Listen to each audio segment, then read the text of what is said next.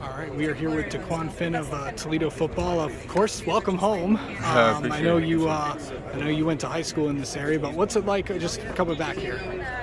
Coming back downtown specifically was great. Seeing the atmosphere again, just brought back a lot of memories. So it was a good feeling. So kind of just talk about how this season, how the off season's going and all that. Just really just overall, what's it been like? It's been real good.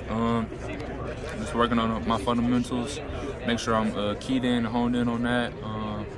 Just trying to be consistent, more this year than last year, obviously, and just put my head down and work. Really.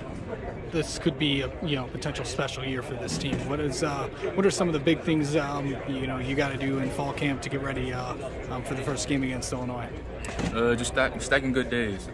Just making sure we do the best we can, to prepare ourselves to for this upcoming season. Either watch the film more or getting extra work off the field. Just those type of things that's gonna really play a toll in the long run. So. All right, Dequan, thanks so much. We'll talk to you soon. All right, thank you.